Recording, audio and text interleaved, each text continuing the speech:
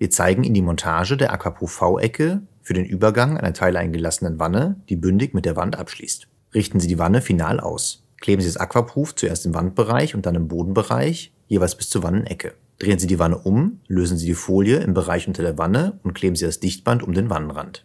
Lösen Sie die Folie an einer Seite der V-Ecke und kleben Sie diese bündig an die Wannenecke von unten an die Wanne.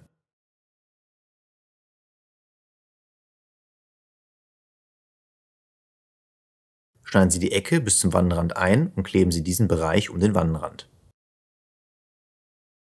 Kürzen Sie die überstehende Folie. Drehen Sie die Wanne wieder um und verbinden Sie die V-Ecke mit dem Aquaproof. Ziehen Sie die Folien dabei nacheinander ab. Drücken Sie die Ecke und das Dichtband fest aneinander. Kürzen Sie die untere überstehende Folie.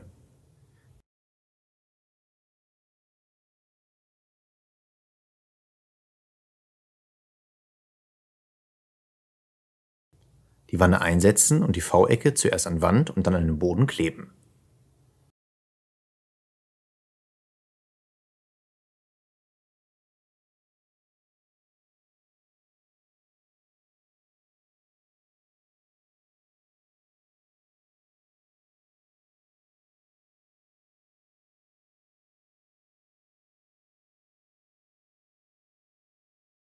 Entfernen Sie die Abdeckfolie und kleben Sie die beiliegenden Fließpads auf.